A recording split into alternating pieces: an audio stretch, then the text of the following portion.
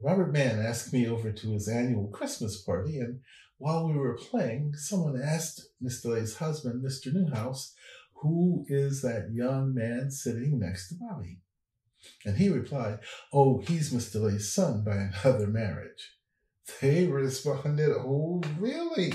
And began whispering this to the person next to them, so it made it around the room. So we finished playing, and Mr. Newhouse motioned to me to follow him to a bedroom. He then told me what he had said, and I dropped to the floor laughing. Later, as Miss DeLay and Mr. Newhouse were leaving, I yelled across the room that I would be late for tomorrow's dinner. Mr. Newhouse could barely contain himself, but Miss DeLay looked completely confused as he just nudged her out the door.